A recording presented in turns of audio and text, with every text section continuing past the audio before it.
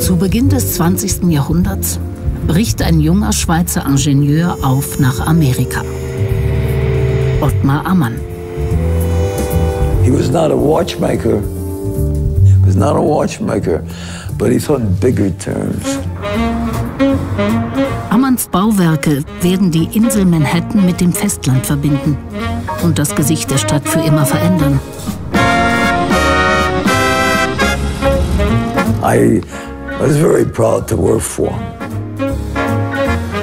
He was a very reserved man. I had lunch with him sometimes, but never dinner. Now the towers are nearly completed, rising 690 feet above water level, taller than the Washington Monument. I could say I work at one of the biggest bridges in the world. It's scary sometimes. Holy man. And any wind that's there, you're trying to save your life.